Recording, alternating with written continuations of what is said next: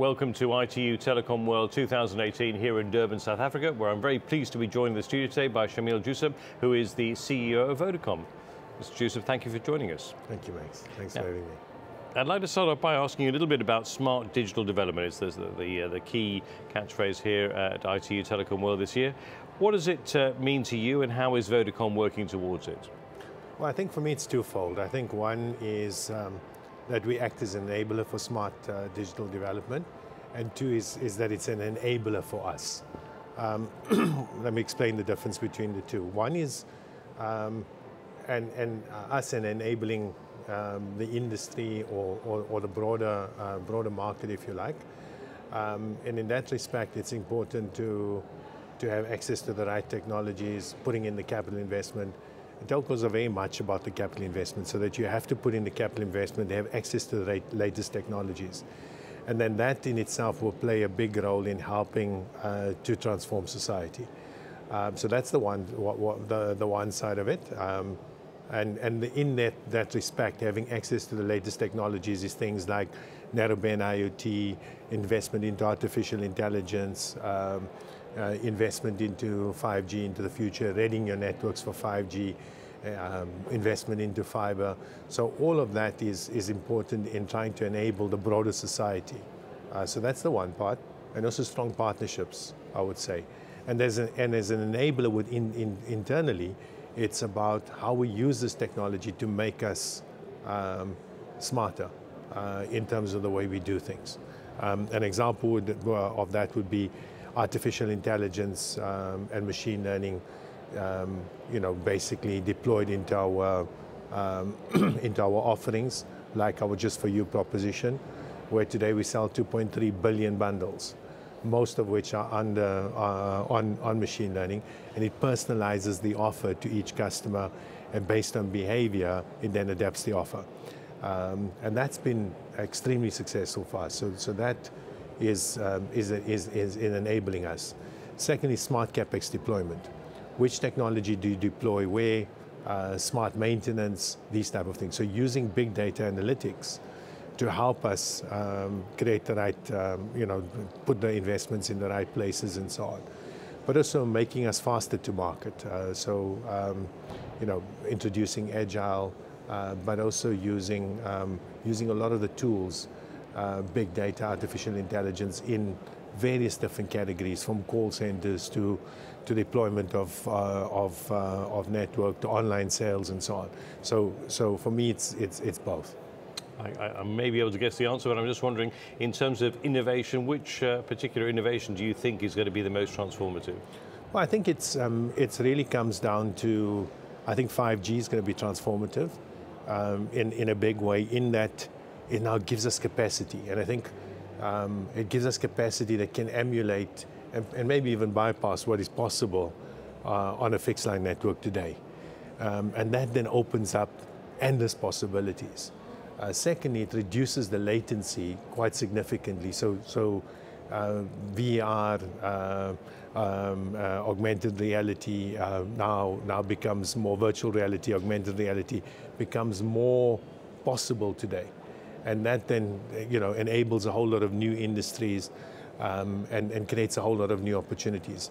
And then I think IoT is another one. So there's quite a few impressive technologies at the moment that are out there. It's going to require investment, but I think with it will come a lot of opportunity and so on. And so that's on let's say the technology side. I think the other thing that is crucial is policy. And I think firstly having converged licenses are extremely important. So that's critical. Access to 4G spectrum, access to 5G spectrum. Especially in Africa, being proactive on it. I would encourage governments to really get behind 5G early on. We still don't have 4G spectrum in a number of countries, including South Africa, where we're still waiting for 700, 800, and 2.6. But and recently in some of our countries only have now access to 4G. So I would encourage regulators to be on the front foot on the 5G opportunity, particularly if we want to make a big dent in the cost to carry on the one side, but also this could be transformative for us because we don't have a lot of fixed infrastructure in Africa. So this could be really a transformative technology for us. It's not a solely concerning Africa, but wanted to talk about the rural connectivity gap. Just wanted to find out what key factors you think are going to be able to close that. Well, I think first and foremost, it's important for governments to have a clear policy and direction of what they want to achieve. And especially in terms of rural coverage, I think there's quite a few innovative models that you've seen from around the world that could potentially work in different markets. But I think firstly, policymakers need to be clear. One is obviously linking it to license obligations, so that's an obvious one. But also encouraging partnerships, operators to work together, especially when it comes to rural coverage. That's the one part.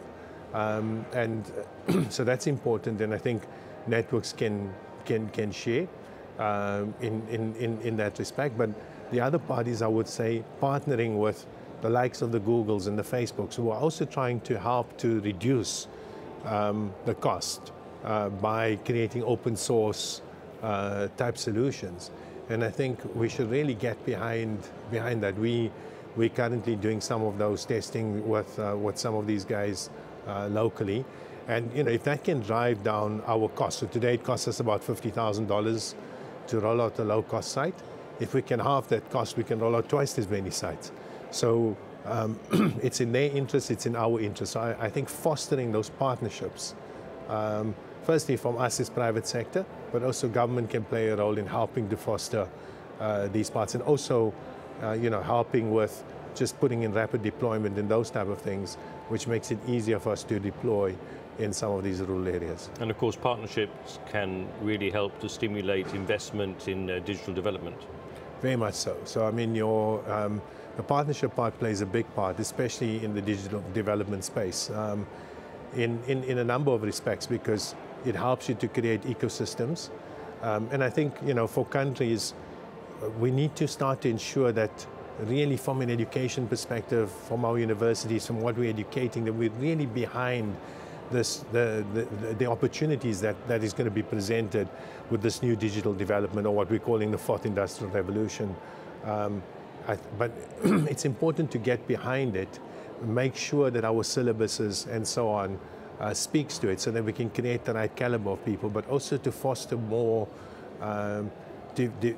little development hubs, if you like.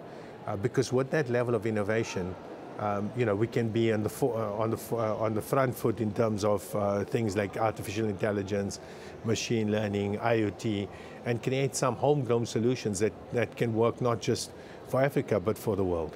And to close, I just wanted to ask, your presence here at Telecom World is obviously very valuable. I wanted to find out from you, what's the value of attending events such as this? Well, I think firstly, I mean, it's what you're doing is you're bringing firstly the regulatory part, international expertise from all over the world to one single event. So there's a lot of, firstly, showcasing you can see in terms of products and solutions and that, so that's one part of it. But more importantly is the meetings around it.